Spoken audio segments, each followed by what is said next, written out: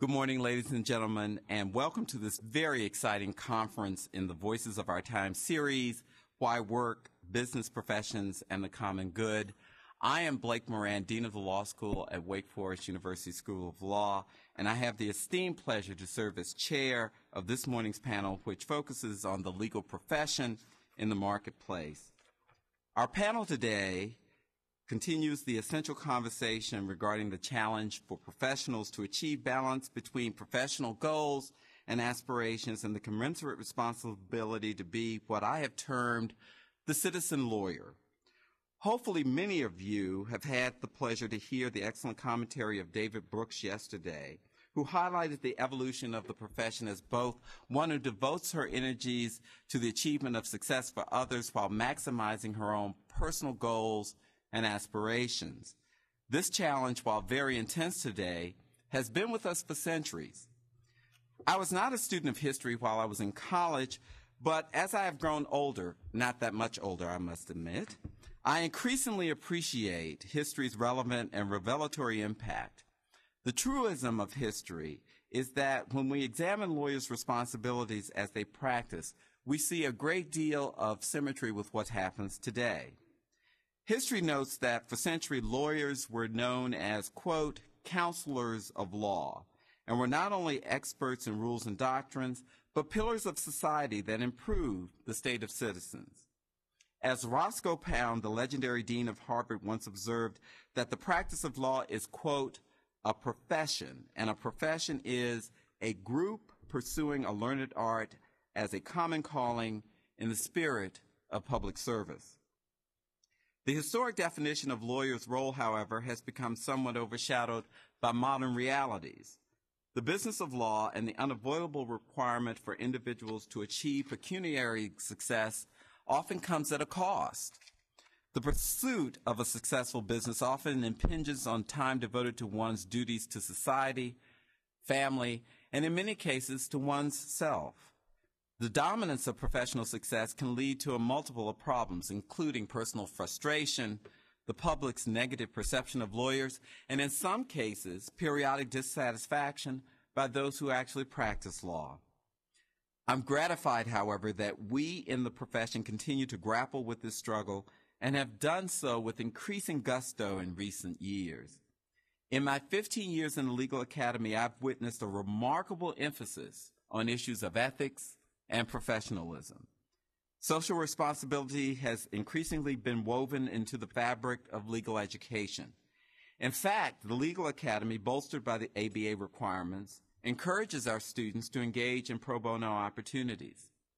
I am also gratified by the practicing profession's willingness to lend its voice and talents to the cause for a better and improved society.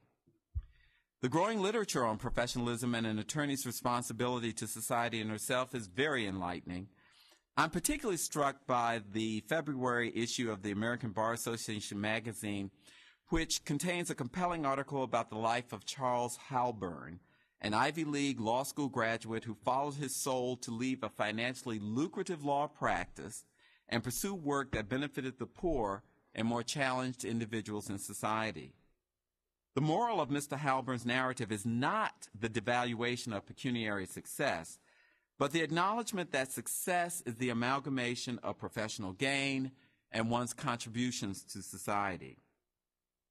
Wake Forest proudly maintains as a core value the importance of work, business, and the achievement of the common good, and the university's Voices of Our Time conference and this morning's panel that includes some of the foremost national and international authorities on the topic brings these values to center stage today. It is now my privilege to introduce in order in which they speak these exemplary individuals. At my far right, we have Mr. Robert Gray, Jr. Mr. Gray, as you note in your program, is a partner at Hunton and Williams Law Firm and is affiliated with McManaman Mediation Group Limited. He focuses on administrative matters before state and federal agencies while continuing his practice in mediation and other forms of dispute resolution on state and national levels. He represents corporate and industry interests in the legislative arena and counsels businesses with concerns before elected and appointed governmental officials. He served as president of the American Bar Association from 2004 to 2005, devoting his year-long term to creating better justice through better juries via the American Jury Initiative. He also worked to review, unify, and update the ABA's programs to increase diversity in the legal profession and advance ABA's international rule of law efforts to safeguard the profession's independence. Mr. Gray also served as chair of the ABA House of Delegates, becoming the first African American to be an officer of that association. He also serves on the board of trustees of the Washington and Lee University. He received his BS degree from Virginia Commonwealth University and his JD from Washington and Lee. Next to Mr. Gray, we have Mr. Barry Sullivan, Esquire. Mr. Sullivan is a partner in the firm of Jenner & Block, where he is co-chair of the firm's appellate and Supreme Court practice.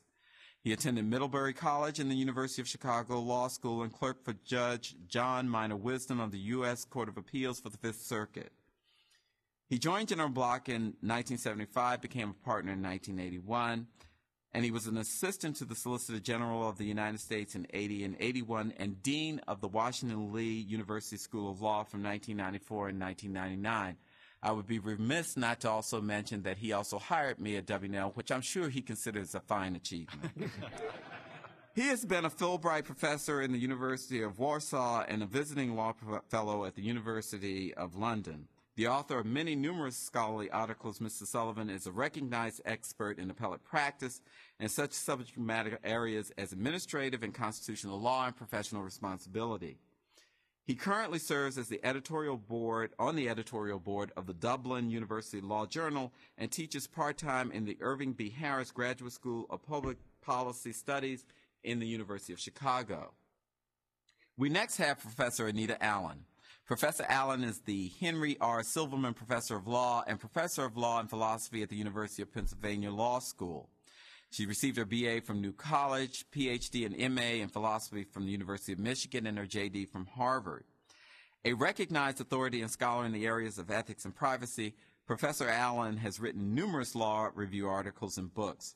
Her 2004 text, The New Ethics, A Guided Tour of the 21st Century Moral Landscape, includes a chapter on work ethics and discusses in detail the ethical issues embroiled in the Enron scandal. She also writes a monthly column in the New Jersey Star-Ledger where she comments on contemporary ethical matters such as those that came to light during the Governor Eliot Spitzer matter. And I would be remiss not to mention that Professor Allen contributes a column regularly to Oprah Winfrey's magazine O. And I should also tell you, Professor Allen, that her best friend, Maya Angelou, is here, so I'm sure she'd be very pleased that you contribute to that magazine. To my immediate right is Dr. Christopher Whelan. Dr. Whelan is an Associate Director of International Law Programs at the University of Oxford.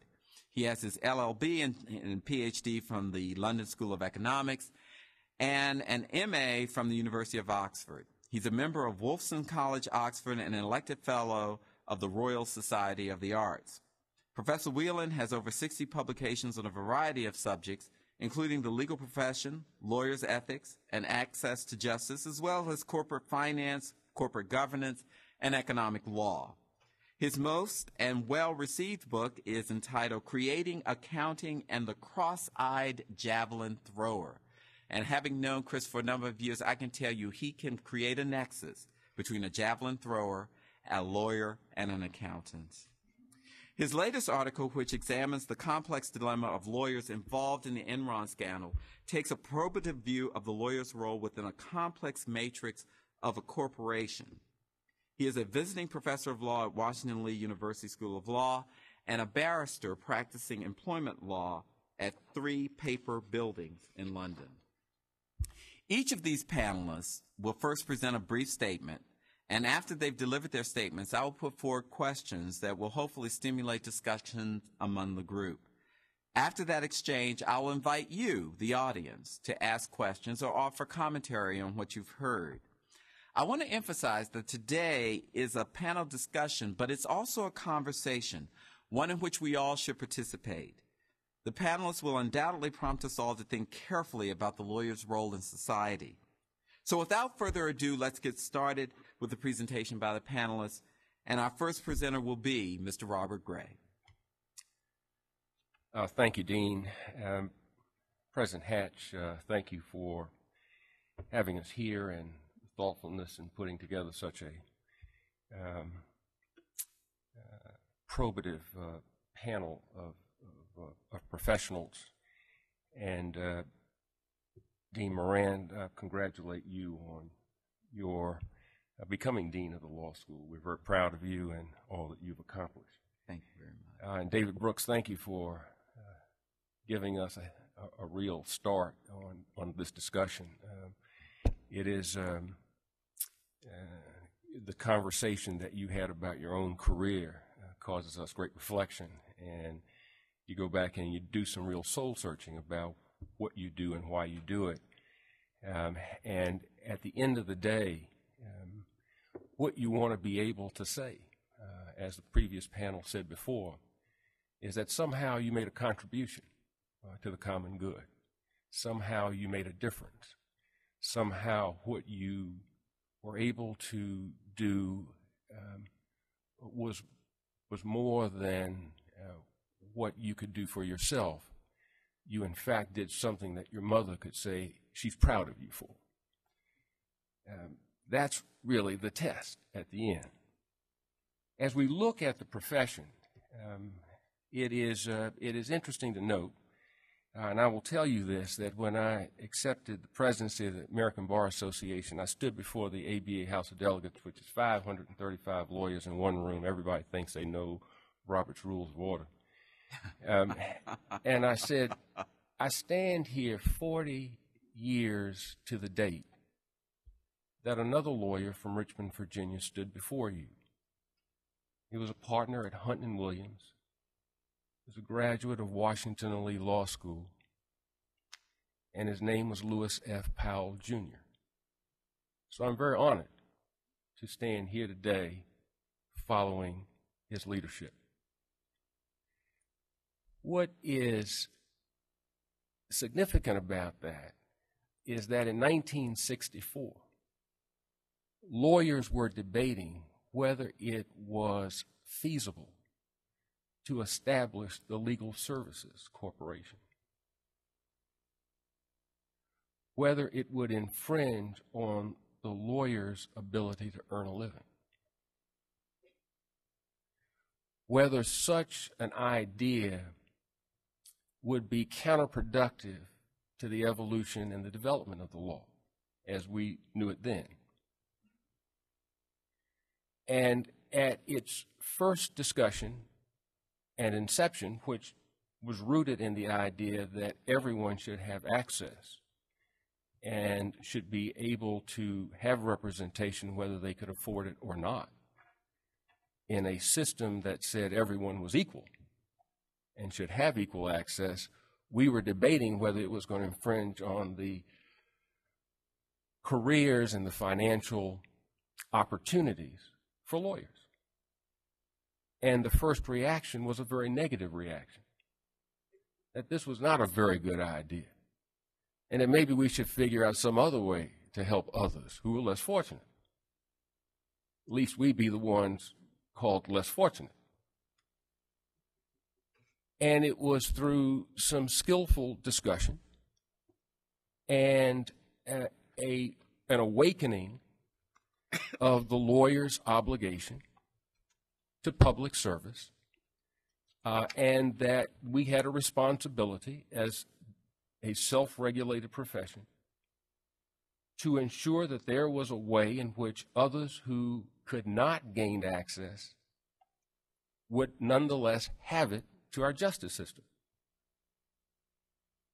And I don't know the exact dimensions of those conversations, but in the end, the House of Delegates, through the leadership of Lewis Powell, supported the adoption of the Legal Services Corporation unanimously. And you look at a situation and a confrontation and opportunity and challenge like that, and you ask yourself, what is it that lawyers are supposed to do, and what are their responsibilities to our society? It was So 40 years later, I'm faced with this. I have this opportunity to lead the profession. And I asked my colleagues, what is it you think I should do? And they said, Robert, if you could find some way to cause others to like us more and to appreciate what we do, that would be terrific. And I said, why don't you figure out something easy for me to do? This past year, a lawyer in Richmond, Virginia, named Oliver Whitehill, Jr., passed away. Oliver Whitehill, Jr., graduated from the Howard Law School in 1933. He was number 2 in his class. And I said, Mr. Hill, who was number 1 in your class? And he said, it was Thurgood Marshall. And I never let him forget it. They were a special breed of lawyers. And in their time, they were the social engineers to try to make the United States a more perfect union.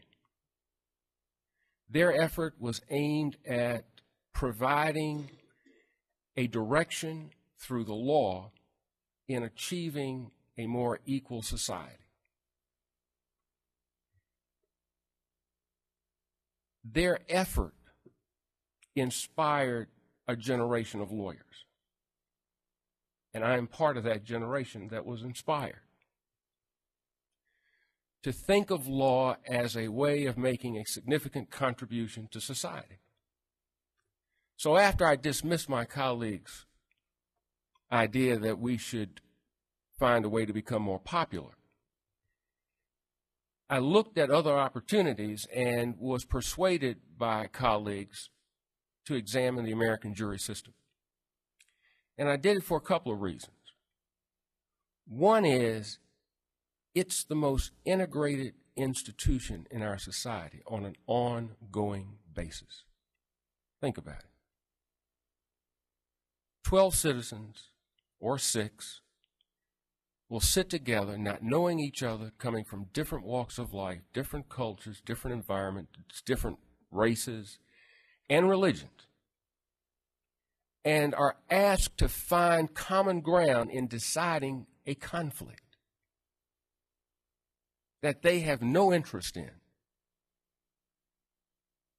It is about as pure a form of democracy as you're going to find anywhere in the world. And I said to those who worked with me on it, I want this to be an opportunity for us to recommend substantial improvements to the jury system. I was fortunate to get Justice Sandra Day O'Connor as the honorary chair, who called me into her chambers when I called to ask her about it and said, I know what you're here for, Mr. Gray. I'll be happy to do it. What else do you want to talk about? I said, well, Justice O'Connor, how's your golf game? She says, it's great. She was someone who, at every turn, provided leadership and decided that this was an important opportunity for lawyers to make a difference in the lives of all Americans in the way we deliver justice in this country. Lawyers are challenged today with trying to maintain a level of sophistication and competition on a global basis. And that is in competition with our notion of public service. And we are challenged to develop an environment in law firms, in law schools, in government, to not only teach and to develop great lawyers, but great lawyers with a conscience and a sense of the common good, and a way to contribute to this common good in a meaningful way. there are other things that I think we can do as lawyers that are important to the development of our profession and our communities. But I am told that there are other folks on the panel that will address this issue. So as the person to create the opening salvo, I am delighted to pass the baton to my dean, former dean at Washington Lee Law School, Dean Sullivan. Thank you, Robert. I too want to thank everyone for the hospitality and the insights and just what I think has been an extraordinary program so far. So thank you, Dean. Thank you, President Hatch. Robert's finale reminds me of the story that they tell about when Robert Benchley was fired as LBJ's speechwriter. I think that's right. And he asked him to write one further speech for him before he was actually off the premises. And LBJ picked up the 3x5 cards as he was going into the Rose Garden, and the first number of cards said, I want to tell you, my fellow Americans, about these dire problems we have. And he went through card after card that very eloquently stated the problems that the nation faced. And finally he got to the last card, and he was thinking to himself, this is magnificent. Why did I fire this guy? And he gets to the last card, and it says, you're on your own now, LBJ. So I feel like I'm on my own now, Robert. Great.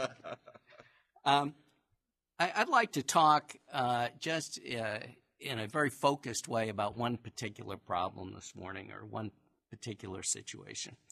And that is sort of the point that Robert ended up with, these forces that we face in the legal profession, some of which are beyond our control, some of which aren't, and what the ramifications for those conditions are for the public service responsibility of lawyers.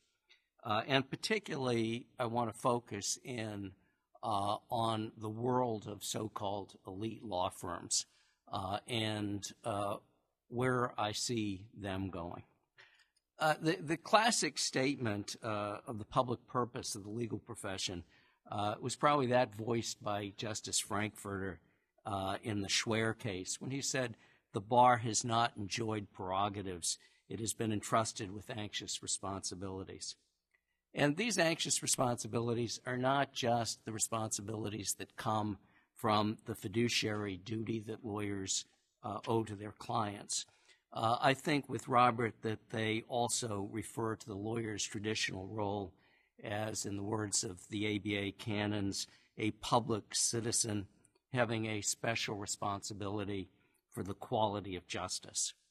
Over the centuries, lawyers have adopted this robust view of professionalism, as I call it, to varying degrees, and I think truthfully with more or less enthusiasm. Since the early 1960s, however, and I'll go back, since I'm older than Robert, I'll go back even further than 1964. I'll go back to 1963, when President Kennedy challenged a group of leading law teachers and lawyers from large firms to tackle the problems of segregation and inequality by creating the Lawyers Committee for Civil Rights. Since that time, this aspect of professionalism, I think, has played an important part in the self-image of the American lawyer. And that's been particularly true, I think, of the so-called elite law firms, which have been deeply engaged with this robust view of professionalism. But elite law firms, like the world, the professions in general, and the legal profession in particular, have changed greatly since 1963. For example, in 1963, even the largest law firms were minuscule by today's standards, and they were organized as true partnerships. Partners deliberated about major decisions. They knew each other as lawyers and as people. Today, the largest law firms are vast organizations with offices around the country, around the world. They have complex operations, hierarchies, business plans, marketing departments. They're not partnerships in any meaningful sense frequently, except in the sense that if they go bust, the partners share the liabilities. Lawyers in these firms work long hours. Partners hope for the kinds of profits that are earned by investment bankers and pay very high salaries to new associates. I think we're witnessing a major realignment and readjustment of the legal profession right now because of the forces of globalization, because of forces that are within the law firms. Large law firms merge, they become bigger, they evolve, and continue to redefine their missions. Among other things, a progressively smaller number of firms compete for a relatively tiny segment of the legal services market, clients who need the most sophisticated services and are willing to pay the very highest rates. These firms judge themselves and each other largely by reference to a single metric, profits per partner. I think that two of the watershed moments in modern law occurred that year. I think it was back in the 1980s, when more Supreme Court clerks went to investment banks than to law jobs. And law firms found themselves trying to compete for those young lawyers in the years following by increasing salaries. The other, of course, is when the American lawyer first discovered that it would be a very profitable thing to do a survey of the profitability of law firms. And those two events, I think, had a tremendous effect on the legal profession. Many of these changes, I want to say, are very good in the sense that they produce greater expertise and efficiency and serve the interests of clients. Moreover, notwithstanding the pressures imposed by the profit per partner metric, many large firms continue to provide many hours of public service, of service to the poor, the public interest, the bar, the profession. Many take on unpopular causes, such as the defense of the Guantanamo detainees. Some actually have increased their commitment to public service as they've achieved greater prominence in the profession. The question that interests me, though, is whether at the end of the day, when the Darwinian forces come to a temporary rest, the handful of mega firms left standing with far-flung operations and corporate, non-corporate organizational structures, serving a relatively small universe of international corporate clients and increasingly beyond the means of most consumers of legal services, will be capable of providing the kind of leadership to society and the profession that the elite firms have provided in the recent past. I don't know for sure, but my hunch is that they will have a very hard time doing it. The profit per partner metric has its own logic and a natural tendency to crowd out competing values. Other features of the landscape, which I'll be happy to explain on Dean Morant's time rather than my own, also reinforce that. Perhaps some public service activities can be justified in this environment, but I think it's most likely to be the case that that will be very limited to matters that are of particular interest to a key partner or to a key client of the firm, or provide an opportunity for favorable publicity. And one wonders whether such activities will carry the same weight with junior lawyers who are brought up and buy into that system. Now, that's my doom and gloom. I think there's a bright side to this, too. The new orientations of the largest firms have left much useful, profitable legal work to be done by others. Many smaller firms thrive on important legal business that the largest firms now find unprofitable. I think these trends will continue. My hope is that these smaller firms, in addition to taking up the legal business that the mega firms no longer wish to handle, will also provide the professional leadership which we have associated with the large firms in the past. My hope is that these firms will not seek success by trying to imitate the mega firms, but will embrace the freedom to be different. Perhaps the partners of the largest firms will cease to be lawyers as we have understood that calling. I hope not. If I'm wrong, however, there are others who are well qualified to fill the void. Perhaps these leaders will continue to relish their roles as public citizens, having a special responsibility for the quality of justice. Perhaps they will continue to view the legal profession, as David Marquand, the British historian sociologist, has written of the professions in general, as one infused with an ethos of citizenship, equity, and service, constituting a space for human flourishing which cannot be bought in the marketplace. Last week, thanks to a friend of mine, Judge Richard Andreas, who many years ago I had the honor to be the chair of the American Bar Association Commission on AIDS for about 6 years, and Judge Andreas was one of my co-commissioners, was at that time the chief judge of the criminal court in New York City. He sent me last week, serendipitously so I could share it with you, an essay by Joseph Epstein that appeared in the American Scholar, I think a few years ago. And Epstein, the title of Epstein's essay is Why I Am Not a Lawyer. And he talks along the lines of Saul Linowitz and Marianne Glendon and so on about some of the changing nature of the legal profession.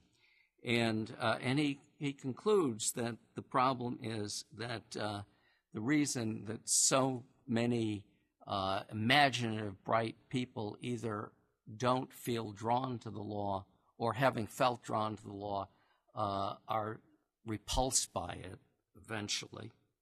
That the reason for this is that they see the unadorned reality as business as simply an efficient form of money-making and not much more. And then in a paragraph later, he sort of gives an O. Henry ending to this dark, gloomy view. And he says that, really, maybe the reason that I'm not a lawyer, the reason that I'm a critic rather than a lawyer, is that it's a much easier job to be an investigator or critic of morality, which is what a writer does, than a lawyer, someone called upon to practice morality relentlessly and at the highest level, day after day after day. Thank you. Professor Allen. Thank you. Maybe some of you have had a chance to see the 2008 Academy Award-winning film, Michael Clayton. In the film, there's a character who's a top senior litigator who becomes a little crazy. And he turns his attention to one of his clients in a major lawsuit and decides that he has to switch sides. And he begins to undermine his own lawsuit in the name of corrective justice, environmental justice for ordinary Americans. The depiction in cinema of a top law firm, big city litigator as a person suffering from mental illness may seem like a purely fictional exercise, something that you create in a story to tell, to emphasize metaphorically the notion that maybe there's something a little bit insane about justice. But what I found so fascinating about this movie was it may be one of the few times when the problem, the real, not fictional problem of mental illness among lawyers was brought to the public attention. Okay, so real stories. Saul Wachter, real man, real judge, was the chief judge of the New York Court of Appeals, which is the Supreme Court of New York, as you may know. Judge Wachter, while a judge, had an extramarital affair. He became obsessed with his lover. She broke up with him. He began to harass her and to stalk her, and also to threaten her children. He was arrested and convicted of extortion and other crimes and sent to federal prison. And from his prison cell, he wrote a very effective memoir called After the Madness, in which he revealed that his difficulties had stemmed from bipolar illness. Another story. Ellen Sachs, Professor Ellen Sachs, is today a law professor with tenure at the University of Southern California Law School. She's a Yale Law School graduate. She worked after Yale Law School as a public interest lawyer, and her autobiography came out last year. It's called The Center Cannot Hold: My Journey Through Madness. It turns out that this exceptional young law professor has schizophrenia, and it was a factor in her college education, a factor in her law school education when her law school classmates had to pull her off the roof of Yale Law School one night, and it was a factor also in her legal career. These are, again, real people. Last year at the University of Pennsylvania Law School, we had a very scary incident. One of our law students came to believe that people of Indian and Pakistani ancestry were dangerous spies. And so this smart Ivy League law student took a gun and went to the apartment of some Southeast Asian law students and began pouring bullets into the apartment. Fortunately for the student and for his intended victims, nobody was hurt. But obviously, this student's law career was brought to an abrupt halt. Now, in the context of thinking about the character in Michael Clayton, the Professor Ellen Sachs with schizophrenia, and Judge Wachter with bipolar disorder, and our bipolar Penn law student, think about Eliot Spitzer. Eliot Spitzer was the governor of New York until last week. I took special interest in his case because he was my classmate. He and his wife were both my classmates at Harvard Law School, class of 1984. I don't know if Eliot Spitzer has a mental illness, but many people began to blog about Eliot Spitzer's apparent mental illness when the public learned that this person who'd been a zealous prosecutor of prostitutions and prostitution rings and had in fact signed a law to up the penalty for being a John, was himself a consumer of sex work to the tune of $80,000 in a short period of time. His behavior, perhaps sex addiction, perhaps recklessness, perhaps a mania, caused some people in the blogosphere to speculate that he might be suffering with bipolar disorder. And we're still waiting to see what his explanation will be, if he ever gives us one, of why his life of moral contradiction exploded in his face. I want you to think about those stories, those real stories, and the fictional one as well, as I tell you a little bit about my philosophy of work. To me, work is a domain of necessity, to be sure. It provides a material basis for survival. If we don't work, we risk losing our capacity to live securely and without undue want. In a way, work is just about the money. It's just about making a buck, paying the bills. But work is surely more than this. Work is also a proving ground. Jobs and professions are domains of excellence. Work calls on inner strength and character. Jobs and professions ask that we marshal and display our talents for higher ends. We work for social justice, for human betterment, and for personal, even as the last panel suggested, spiritual fulfillment. wasting one's talent is not only foolish, but for those of us who ascribe to the remnants of the Protestant work ethic, it's also a cause of shame. If we don't do our jobs well, if we don't behave well as professionals, it is a source of shame. The legal profession is, in my view, an ethical proving ground for the men and women who enter it. The ethical code of our profession contemplates that we are products, the expensive products, right, of higher education, law schools. The parents of my affluent law students, I just calculated this morning, probably spend a minimum of $600,000 on getting their kids through prep school, college, and then law school. These parents expect something in return. It takes money to make lawyers, and lawyers expect to make money. Traditionally, the big city bar worked in tandem with commercial interests, whether it's the railroads that are in ascendancy, or the oil companies, or the banks, the media, technology. Lawyers work in tandem with entrepreneurs, and lawyers are entrepreneurs. We work in tandem with other entrepreneurs, and we all make a lot of money doing it. Now, if law is going to be this proving ground, which I think it ought to be for excellence, our ethical codes must tell us something about how can we be, on the one hand, deeply concerned with producing money for ourselves and for our clients, and also be good people, people who live in accordance with traditional virtues, virtues like honesty and integrity and generosity and perseverance and fairness and courage. Now, women entered the profession in large numbers beginning in the 1970s and 1980s. And our presence has brought out some deep tensions which were always part of the bar but are now much more salient, and that also help us to understand the need to think hard about how can we be both the producers of value in the monetary sense and also people who live good lives, good, whole lives. So for some women, the conflict may be as blunt and as distinct as how can I breastfeed my baby and also bring to fruition this billion-dollar corporate merger? I mean, for some women, that's literally the dilemma they face.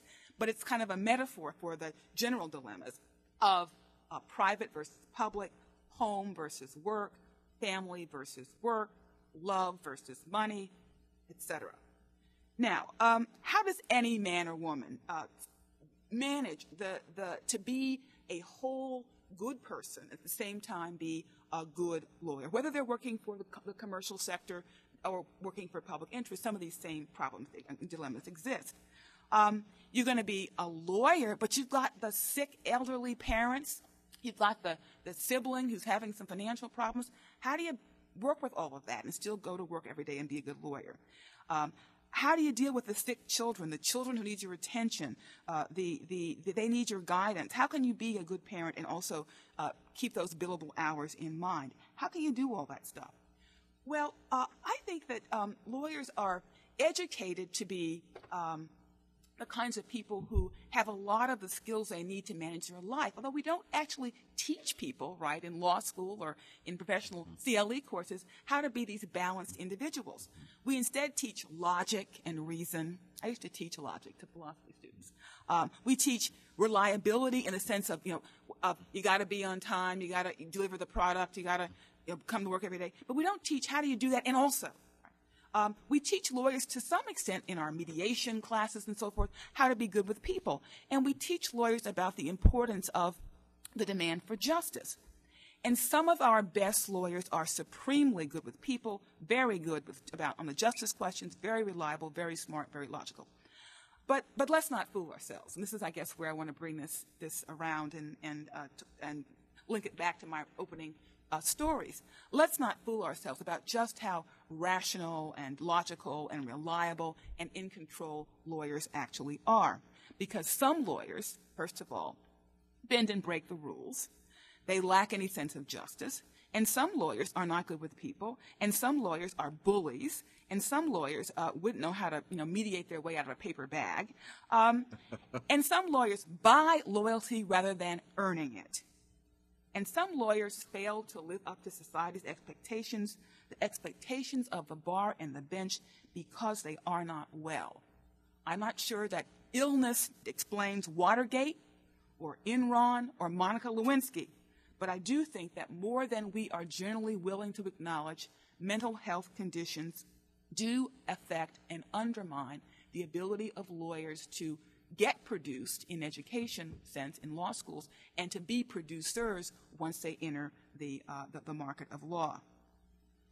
We don't know why sometimes brilliant minds break. We don't understand everything about mental illness. What we do know is that according to the National Institutes of Mental Health, 1 in 5 Americans experiences a mental health problem every year. 1 in 5 Americans, 20% of us, are going to experience depression, anxiety, stress disorders, compulsions, something that meets the diagnostic criteria for a mental condition.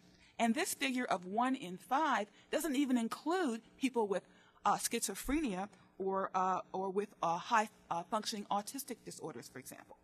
So just the sort of the less severe mental illnesses are experienced in a very, very massive way by a huge number of us every year, including lawyers and judges. What is the bar supposed to do about this? How are we supposed to regulate our profession? How are we supposed to regulate ourselves when many of our colleagues, many of us at the highest levels, are experiencing mental health problems that affect our judgment about the law, our judgment about ourselves? Well, one thing would be to say, well, let's just keep all these crazy people out of the law. Let's screen our law students better so we don't have any Virginia Tech type problems on campus. Let's prevent at the bar admission level. Let's screen out, ask a lot of questions. Have you ever taken a psychotropic medication? Have you ever been in a mental hospital? Have you ever been depressed? We could ask those kinds of questions and then use them to keep people out of the profession. That's not what I'm going to be urging. What I would urge. We need to deal with it, but we need to deal with it in a way which accepts, in a kind of funny sense, accepts abnormality as normal, because so many of us will have some kind of mental health issue every year.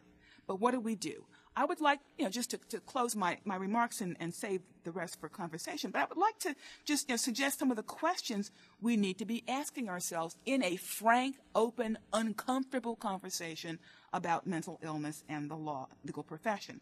Let's ask ourselves questions like, should we reveal to our colleagues, our partners, that we have a mental illness? Should we reveal to our clients that we have a mental illness? Should we reveal to law schools on our admission applications that we have a mental illness?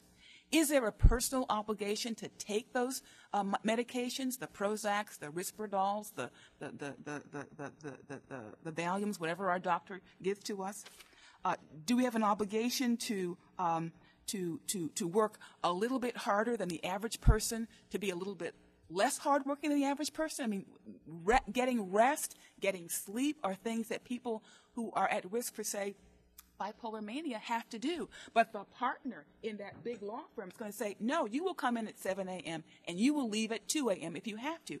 That kind of stress on people in combination with lives that may include elderly parents, sick children, demanding spouses, travel, those kinds of lives spell disaster for people who are at risk for mental illness. What are we going to do? How can we have a conversation about how the lawyer ought to behave, but how we as that lawyer's colleague ought to behave in light of these very known vulnerabilities? So I just want to leave the conversation there with the question of how do we as a self-governing profession make a space for that large I almost said majority of us, but I'll say that large minority of us who are at risk for mental health conditions. Thank you. Thank you. Professor Whelan. Thank you very much. Well, can I just echo my colleagues' thanks to President Hatch and to Mrs. Hatch for the wonderful hospitality that you've shown us here at Wake Forest. It's been a great opportunity to meet some very interesting people already. I'd like to also to add my congratulations to Dean Morant, and to say that we do miss him and Mrs. Morant very much at Washington and Lee, and that our loss is very much Wake Forest's gain. What am I going to talk about today? Well, I think I'm going to talk about the crisis. I want to look at the crisis that is said to exist in the legal profession and in lawyers' lives. Many of us know about Dean Cronman's view of the lost lawyer, Sol Linowitz has been mentioned. Patrick Schlitz wrote an article with a very long title about on being an unhappy, unhealthy lawyer in an unethical, unhealthy business, and so on. I want to look at that crisis today and see how true it is. We're told that today there are very, very few heroes in the law, that there are very few wise counselors in the law. Instead, what we see today, we're told, is hired guns whose public interest role is defined almost exclusively, it seems, in terms of what the client wants. And the client-centered approach is a characteristic, it is said, of the American legal profession, and it is sometimes contrasted with the ethos of lawyers in other countries, such as my country. Well, if there is a crisis in the legal profession, my first response is to say, well, so what? What's new? Sorry, law has always been a pretty tough job. It's always been a pretty stressful job. It's always been a very responsible job. And not just for the hired guns, but also for the heroes. You only have to think about Atticus Finch and the kind of trauma that he faced. Now, he was a fictional lawyer, but it doesn't take long for us to think about some real lawyers. If you want to go to the movies, I think John Adams is a movie that's coming out soon. He was vilified for defending the English soldiers who shot the American colonists in Boston. We think about those of us who teach professional responsibility. One of the classic cases involves the Lake Pleasant dead bodies, and we know that the lawyer who kept confidentiality in that case, his health, his marriage, his practice, all suffered because of how he addressed what he saw as an ethical dilemma which he felt duty-bound to resolve in a particular way.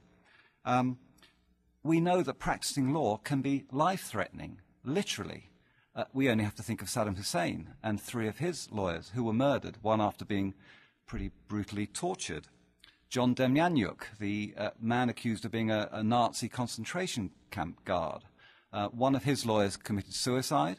Another of his lawyers at the funeral had acid thrown at him. And one of the ironies in that case was because the lawyer was having a year of medical treatment, the Berlin Wall fell. Evidence came out from behind the Berlin Wall that exonerated John Demjanjuk. One of the lawyers for the Oklahoma bombers, not McVie, but one of the others, has had to leave his community because of threats that he faced in his community. A friend of mine, Professor David Goldberger, a professor at Ohio State, a man from a Jewish community, when he defended Ku Klux Klan, Nazis, racists, he became an outcast in his own community. It's not an easy job. And on a lighter note, it can also be an embarrassing job. It was only last week, I think, that the lawyer defending, or not defending, the lawyer representing Paul McCartney in his divorce case with Heather Mills McCartney at the end of the trial had water thrown over her by the party who was not obviously very happy with the judgment. So many lawyers will have wondered, is this job worth it? Representing clients everyone hates, especially if you lose the case. So it's a tough job. It's always been an unpopular job too. Everybody knows the Shakespeare quote about lawyers, even though that's actually quoted out of context. But lawyers are unpopular. Why are they unpopular? Well, Anita's mentioned Watergate. There are lots of bad lawyers out there. We know that. More locally here in North Carolina, we think of Michael Nifong as a bad lawyer. And I want to mention 1 or 2 other bad lawyers in a moment. Lawyers do silly things. They do very silly things. They invite ridicule, sometimes through their frivolous lawsuits, sometimes through their advertisements. There's a billboard in Chicago which says something to the effect of, life is short, get a divorce. But fundamentally, I think lawyers are unpopular because of the job they do.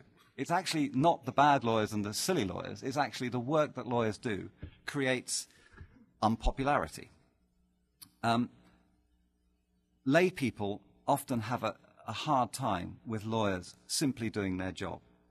And the third thing that's not new is that law has always been a business. It's always been a business as well as a profession. It's always been a way of making a living as well as a public service. We heard a little bit about Abraham Lincoln yesterday. I guess he's one of the lawyer heroes in this country, but he never went to law school. He was a businessman like other people in the 19th century business race. His card, Abraham Lincoln's card, refers to his customers. He talks about my customers, not his clients. So many lawyers will ask themselves, why work, why lawyers work? And that historical perspective, that very brief nutshell, makes us ask the question, well, what is new? What's new today about the crisis? Well, we have to acknowledge, as Barry has said, there has been a transformation in the legal profession in the last 20 or 30 years. There have been some important changes in the way that we practice. The rise in numbers, the influx of women, the rise in the number of law school places. The number of lawyers in this country and in other countries around the world has grown exponentially, much faster than the general rise in population. That's created an effect. And one of the effects, clearly, is that the legal profession steadily has lost control of the market for legal services. The intrusion of the marketplace has had a series of effects. Clearly, influx of competition is new and has an effect. Specialization, bureaucratization, and if you like, one of the values that has clearly come more overtly into the legal profession is the fundamental commercial value of consumer sovereignty. So there have been significant changes, and these changes have challenged the role and the responsibilities of lawyers. For many lawyers, the lawyer-client relationship is less about clients and more about consumers. We know that clients shop around for lawyers and law firms. Law firms compete in beauty parades to try and attract particular clients. You need to have rainmakers. Some lawyers try to drum up business in ethical ways. Some try to drum up business in not so ethical ways. Now, many believe that the intrusion of the marketplace has led to a decline in professionalism, decline in civility, a loss of independence, a loss of the exercise of independent professional judgment, and so on and so forth. And instead, new values have taken their place, especially greed. Was it greed when lawyers introduced the securities class action suit? That particular method was said to have been invented by Melvin Weiss of the law firm Milberg Weiss and his colleague William Lerach. They won millions of dollars, as did Richard Scruggs. Richard Scruggs actually won billions of dollars in tobacco lawsuits. Now, where are these three lions of the trial bar now? Answer, they're behind bars. They're in prison. Melvin Weiss pled guilty last week to federal criminal charges. He hid side payments to plaintiffs in class action suits. No wonder the firm is no longer Milberg Weiss, it's now Milberg. Scruggs pled guilty to trying to bribe a state court judge in Mississippi. Was this greed? And what about the work-life balance we hear so much about? The shift from heroes in the legal profession to hired guns. Is the marketplace to blame? Well, my thesis is I'm not so sure it is to blame. It's clearly important, but I don't understand that it can be fully attributed to explain what's going on. And for further proof of this, I want to add to the historical nutshell that I've presented, a comparative nutshell, an English perspective. Why do I want to give you an English perspective? Well, not only have there been similar transformations in the English legal profession as you see here, exponential growth and so on. Not only are the systems fairly similar, there are clearly some important differences, but it's an adversarial legal system. And in England, lawyers are unpopular, and many of them are regarded as silly. Just because I told you about the billboard in Chicago, I have to tell you about the men's room in the City of London. If you go to a wine bar in the City of London, financial district, and you go to the men's room, you will see a poster from a solicitor's firm saying, inviting you to get a divorce with the headline, "Ditch the bitch." Now that, of course, is okay, because if you go to the ladies' restroom or bathroom, whatever you call it here, the same firm has an advertisement in the ladies' restroom which says all men are bastards. So there's no discrimination, at least. So lawyers have the same criticisms that lawyers have here. So what is the comparative point? The comparative point is this. Arguably, nowhere has the intrusion of the marketplace occurred more than in the legal services market in England. The Thatcher revolution began in the 1980s. The attack on professionals and professionalism, the introduction of so-called market discipline, which was begun arguably by Margaret Thatcher in the 1980s, is now almost complete. What are some of the highlights of this change? Well, almost anyone in England can offer legal advice and assistance. There are very, very few restrictions on what you call the unauthorized practice of law. Most English lawyers do not enjoy the professional autonomy that American lawyers enjoy. And the Thatcher Revolution has made things even worse, if that's the right way of putting it, because very soon lawyers in England can practice in so-called alternative business structures with external non-lawyers investing in their firms. Firms can actually be owned by non-lawyers, and in Australia we now see the first law firm listed on the stock exchange, shares floating freely in the market, and a publicly traded law firm. So we are at the dawn of a new era, and the phrase, it's an English phrase, but I'll convert it, I'll translate it into an American phrase. We're at the dawn of an era called Walmart law. And again, I want to give you an imaginative picture of what that is like. You've got to imagine the scene. You're shopping in Walmart. What a relief from the marital strife you're encountering at home. And you see the offer on display. Get a divorce today, win some air miles, see the lawyer at the checkout. You're being sold a divorce, and the offer is too good to resist. What better way to get a divorce? What better way to get over a divorce than a vacation to some nice exotic destination? Or, alongside ready-made meals, you have ready-made wills. 2 for the price of 1. An offer too good to resist. Now, I'm caricaturing it, but it's not that much of a caricature. It really is that era that is dawning in the English marketplace. It may sound daunting, but that's what the comparative perspective offers. So what's the comparative point? Well, it's this. Have the core values of the legal profession been sacrificed in England? Have they been sacrificed on the altar of the marketplace? No. Is there a crisis in the legal profession, and more importantly, in the lives of lawyers in England? No. Have the core values, such as independence, the exercise of independent professional judgment, have they been lost? No. They appear to have survived. Not only barristers with their inns of court and their collegial community and their wigs and gowns, but solicitors too appear still to believe in the purpose that we've talked about of the legal profession. Now, I'm not suggesting things are rosy. I'm not suggesting things are just there are no problems. But lawyers still seem to believe in their public interest purpose. They don't see themselves exclusively as instruments of their clients. What explains the differences? As I mentioned before, there are clearly very important differences in the two legal systems, and there's no time to go into them. What I wanted to do instead was just to suggest a couple of factors why there may be a different self-image of lawyers in England, which may help them cope with the stresses, the strains that they encounter in their workplace. The purpose is work, but the work still has meaning. I'm quoting now actually from David Brooks from yesterday. The purpose is work, but it also has meaning. The law offers success, but it also offers significance. It offers material gain, but it also offers moral value. How come? And I just want to point to 2 factors that I think are very, very important. 2 structural factors that influence how people perceive themselves. Mentoring and monitoring. M&Ms is the way to recall it, if you wish to recall it. M&Ms.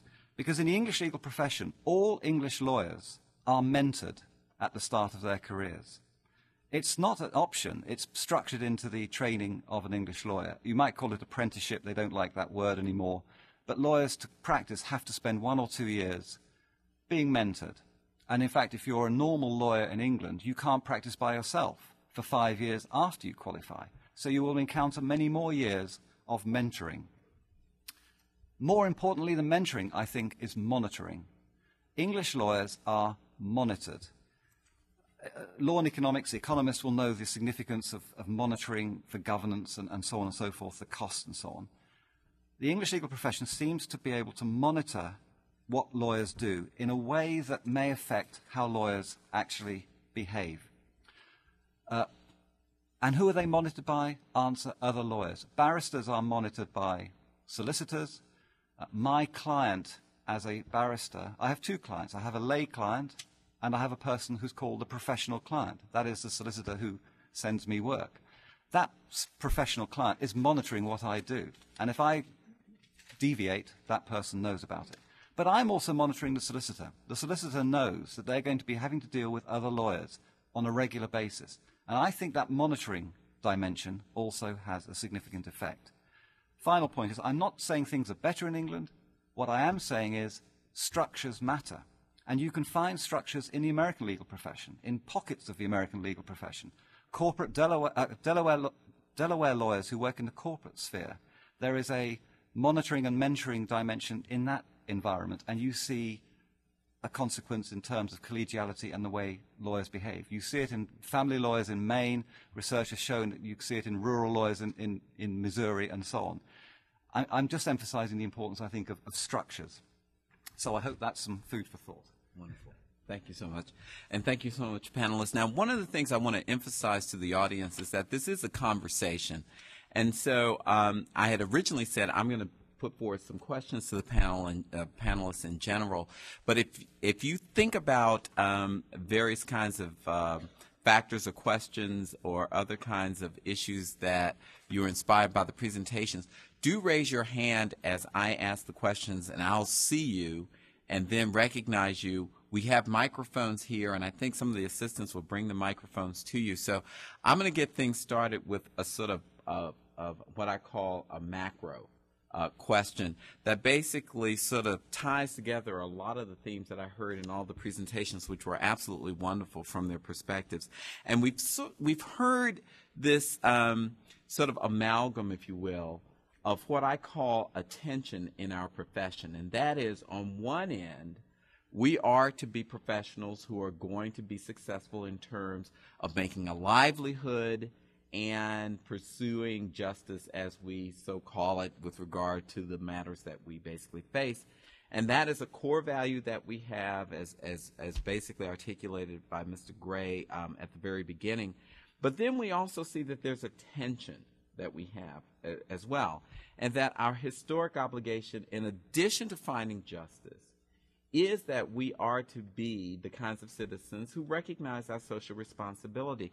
But there's so many things that basically pull against that, either the human frailties, the ones that Professor Allen basically outlined very, very well, the profit for partner metric that Mr. Sullivan talked about, and of course this sort of overarching theme that we sort of see in the profession, that we have all of these various tensions that basically draw attorneys into choosing one or the other.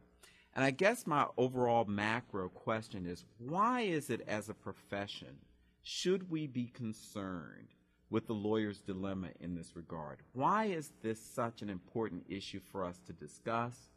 And why is it, or I should say, what are the manifestations that we could suffer if we don't focus our energies on helping attorneys to grapple with that tension between their professional responsibility in terms of finding justice and the other parts that basically fulfill them as professionals in terms of social responsibility and their responsibility to themselves and their families?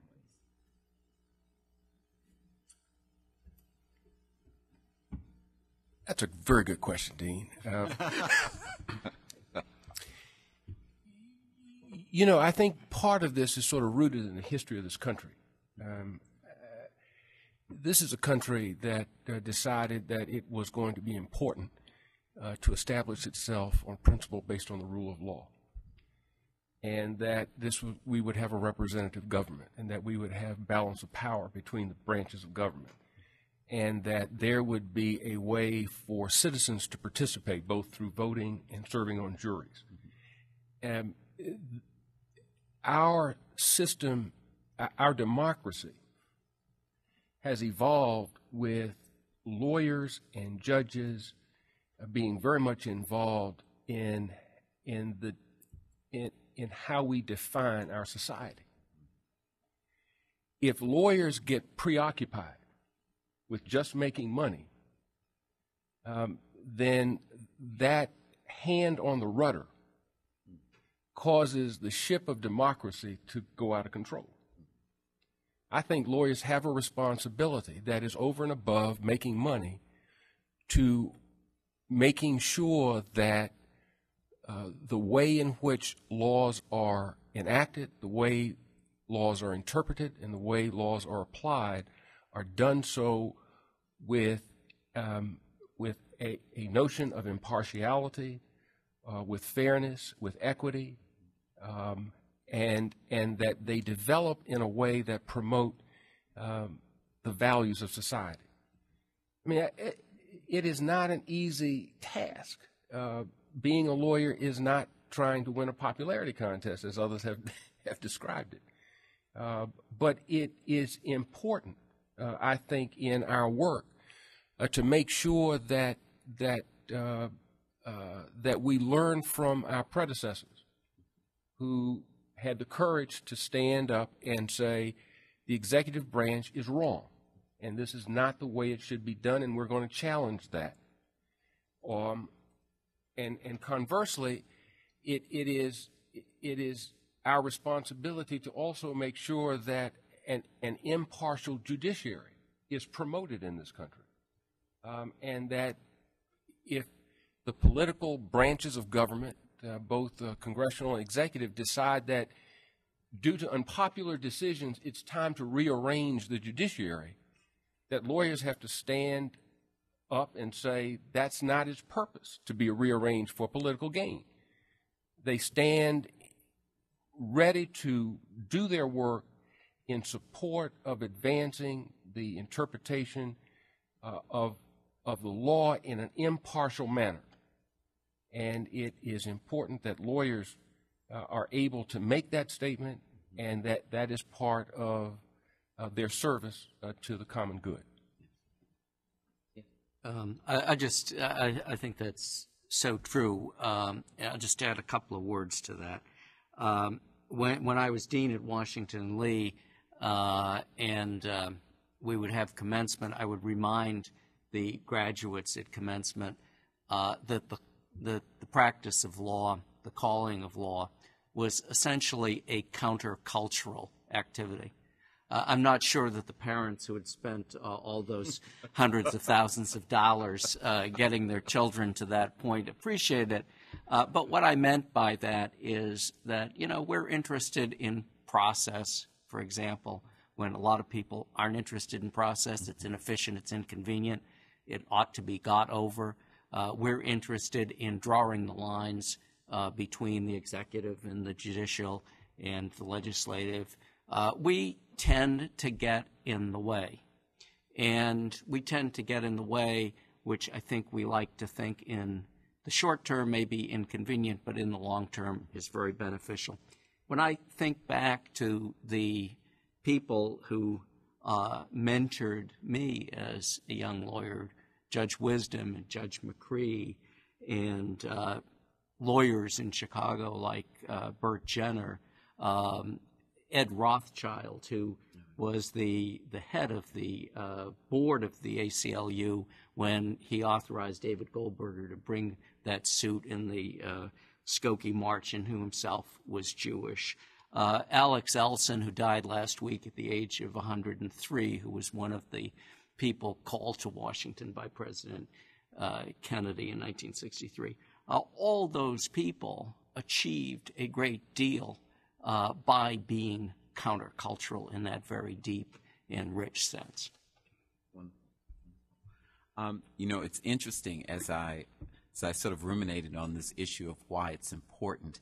And one of the things that came up, and I think this relates to Professor Whelan's comment, and that is that if we are not concerned about this, a couple of things can happen. First of all, the public's perception of lawyers, which I think is a very important dynamic in terms of instilling trust in those who are actually going to pursue justice.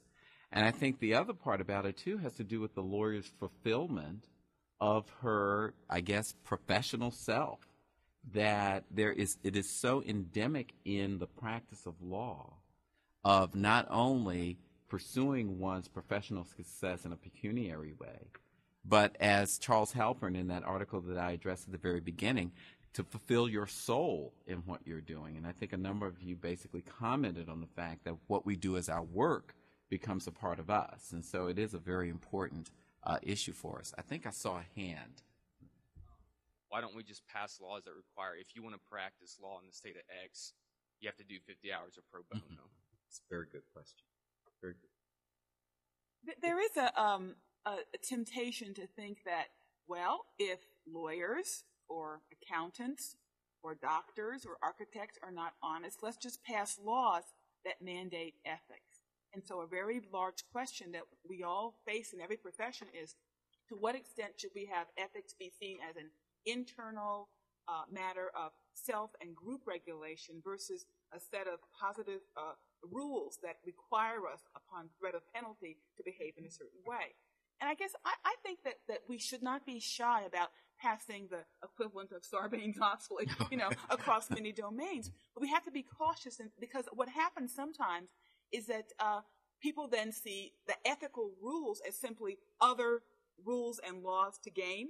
Mm-hmm. So if the focus is on creating external norms, I think you'll have lawyers and other professionals trying to game those norms in order to seek advantage. But if we do something to address the inner sense of value, the inner sense of purpose, the commitments we ought to take on as individuals and as a profession to serve the public, to serve our clients, we're going to be better off going down that way. So I would like to see the profession have better conversations and take more action than to see legislatures sort of jump in and try to make us, with a baseball bat, do the right thing. Mm-hmm. Can I just add to that? Yeah, please. I think the point about gaming the law, I think, is quite a significant point. And over time, the way that the profession has been regulated here has moved away from a kind of a broad spirit-based, you should know best as a lawyer approach, the intuitive approach, to a more regulated, more rule-bound. In fact, the model rules of professional conduct and state professional rules are very often used as the legal standard for assessing whether or not a lawyer has complied with their requirements. And I think there's a danger if we think about law in that kind of opportunistic way. That's where I see as one of the key issues about professional responsibility, about self-esteem. And it goes back to the question you raised, Dean, which is about, there's a top-down view of what the legal profession is and what it represents, and Robert Gray's expressed that very, very well. But there's also a bottom-up approach, and if it's a bottom-up approach which is client-centered, the danger I see is that law becomes an instrument. Law is an instrument for the client. Law has no public value in itself. It just becomes another way of advancing the client's interests, often at the expense of the public interest that lay behind the law. And so I'm in response to your question, I'm against Sarbanes-Oxley type approaches, because it just encourages me to play around with the rules. And where does it say I can't do it? Is my response to the regulator, to the enforcer. Where does it say I can't do what I did?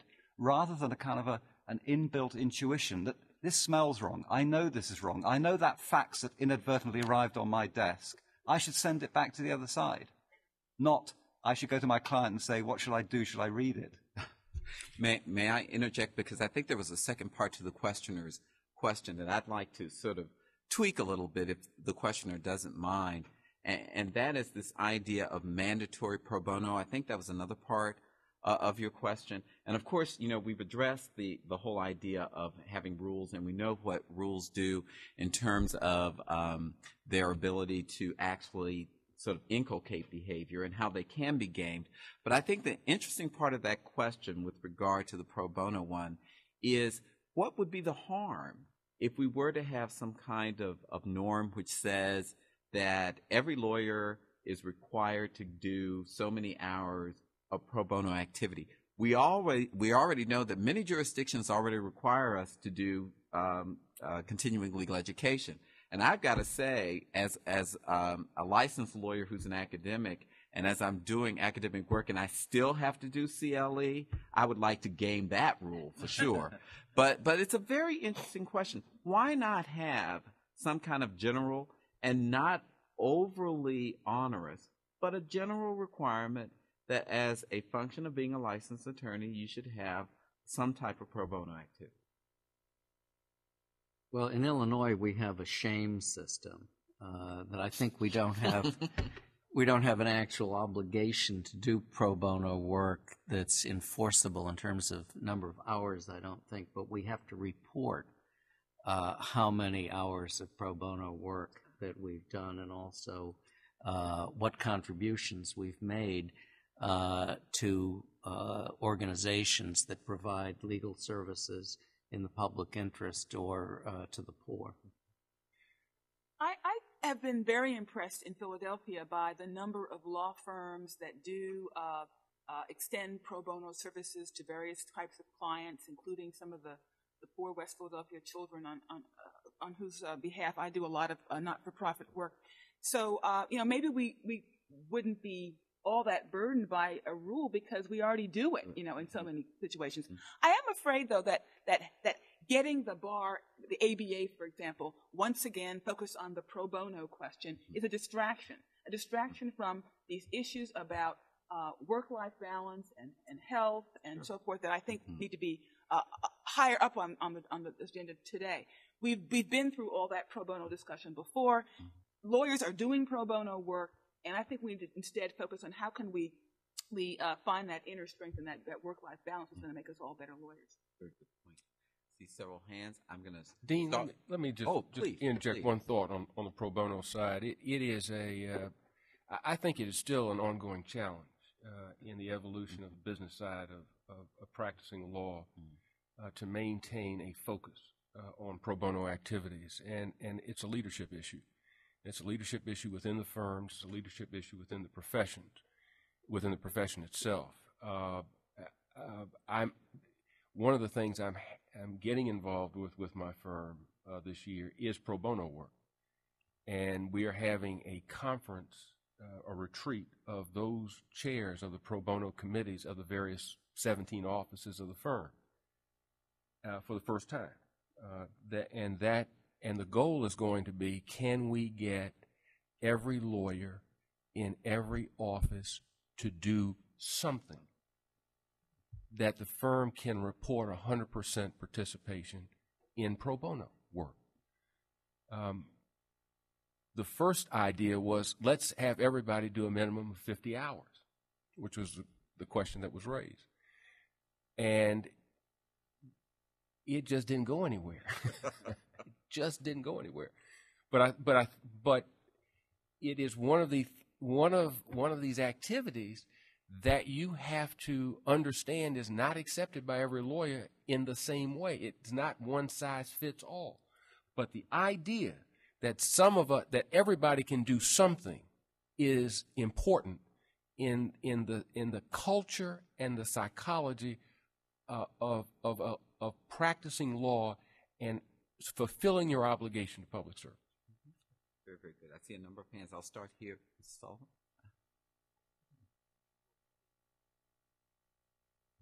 Thank you. Bill Sullivan from the Carnegie Foundation. I was really struck by this conversation in relation to the earlier one. For those who weren't here, the earlier panel really dealt with the larger theological, religious issues of vocation. And in that panel, it struck me that to find fault with my esteemed colleagues, there was a general tendency to run down institutions, that individuals were good, there were problems in society, and if there were problems, we would solve it largely by making better individuals. And it strikes me that, this was something I should say some years ago when we were doing research that led to Habits of the Heart, and then a subsequent book that got less attention than Habits, but I think it's in some ways more important for today, The Good Society. We found that Americans in general are allergic to institutions, that they fundamentally don't believe in them, and they don't really see them much of the time. And I'll say a few things about this later today, but apropos here, Alexis de Tocqueville, back when he wrote the great book, Democracy in America, said lawyers in America are the aristocrats of America. And what he meant by that was, as he went on to say, that they're the only group in America that seems to have a sense of what the Europeans call a sense of the state, a sense that what makes it possible for people to live together well are stable patterns of shared belief and understanding that aren't just in their heads, but actually are represented in the functions of society. And so the question I would put, and this I think in many ways is really to Professor Whelan, but to anyone else, that what you were calling structures earlier, I would interpret as, at least if not the full-blown, the remnants or the core of an institution, where to practice a craft really requires that you are constantly reminded that you are a member of a collectivity pledged to certain purposes which maintain certain standards, etc. And I wonder if the panel has any thoughts about that, that I would take that to be what law really is, what the legal profession really is, is something along that line. Well, if I can go further, I think there's a lot in that, and I think one of the themes that seems to underpin this conference, I think quite rightly, is that there's been a breakdown in a whole series of institutions in society, family, religion, and so on and so forth, and a shift to an individualist approach. And I think what my remarks were trying to address was, yes, that's happened, but the way we behave as individuals is affected by, I just use the word structures. And that's not a technical term. It's just a way of thinking about the fact that, if it is a fact, that the way we learn is significantly through copying, through copycats, whether we call it culture or whatever, but we copy. Why is there a different culture in some law firms than others? It's a difficult question, but if I go to a law firm, I'm going to learn the culture there, and I'm going to copy it. And it starts in law school. It's interesting, Dean Morant talks about pro bono. Some American law schools require pro bono by their students. Yours does. So it's actually part of the very beginning fabric, right at the start. Just as a brief story, I teach professional responsibility, and I ask two questions at the beginning of my course. One is, would you be here if it wasn't compulsory? Very few hands go up. The second question is, are you going to adhere to my policies? I have a laptop policy which says you can only use your laptops in class for so on and so forth. A few weeks ago, I sent around an email to all my 75 students and said, has anybody violated this rule? And basically, 80–90% had violated it. I had students in my office in tears, literally, because they obviously thought there were some repercussions of this breach. But, there's quite interesting work by David Lubin, who talks about a slippery slope. And, my 9 lives of copycats, it starts with laptop abuse. First year associate, it becomes discovery abuse. Then it becomes billing abuse. And it's step by step down a path where it may be shielding science documents which are really not privileged and so on and so forth. It may be coaching in the Barron and Budd asbestos type situation. It may be writing the defense for the client instead of representing the client. And it may be, it's a slippery slope. And I think fabric structures need to be there to encourage people to copy the good. Okay, very good. We're quickly running out of time. I thought I saw some more hands. Morant, did you have that? Yeah. I agree with Mr. Sullivan that profit per partner has a very strong, unfortunately strong pull. In light of that, what argument would you make to law firm leadership in favor of pro bono against the notion that an hour lost to pro bono equals dollars in the door also lost? I'm not sure I understood the question, but the question is, and Mr. Gray also spoke about his efforts. How do you encourage a cultural change in favor of pro bono? Maybe that's a better way to put it. I think that's a very interesting question, and it goes back to what Bill Sullivan was talking about in terms of institutions. I think one thing that Robert and I both touched on was the importance of the law firm. in all of this as a source of values. And I think that there are two things that are important about pro bono. One is to encourage people individually to do pro bono work. I think that another part of the problem, though, is an institutional problem for the firm, because, you can always require an associate to work 50 hours more. You can require a partner to work 50 hours more. But the real question is, when the firm is confronted with a big case that is going to take thousands of hours to do, will the firm have the internal culture to be willing to take on that case? I think if the leadership of a firm could come to see the firm as having an obligation to take on a big case like that, then I think that it becomes a lot easier to get everybody in the firm to be committed to doing pro bono work of their own. And I think in the end that, I was thinking earlier that I was telling Robert last night at dinner that I was appointed in about 1983 by the Illinois Supreme Court to represent a man convicted of killing 2 Chicago police officers and sentenced to death. And I worked on that case probably for 3 or 4 years and eventually had the conviction reversed. This eventually led to an Amnesty International investigation of the Chicago Police Department, and many, many years later led to a moratorium on the death penalty in Illinois. I worked for thousands of hours on that case, which I really couldn't justify. But I think that the fact of the matter is that I may have billed a few less charge hours to clients during those years, but it wasn't many less. And so the firm was really getting their money's worth out of me, despite the fact that I had taken on this case. And I think that leadership in a firm, as Robert said, is everything.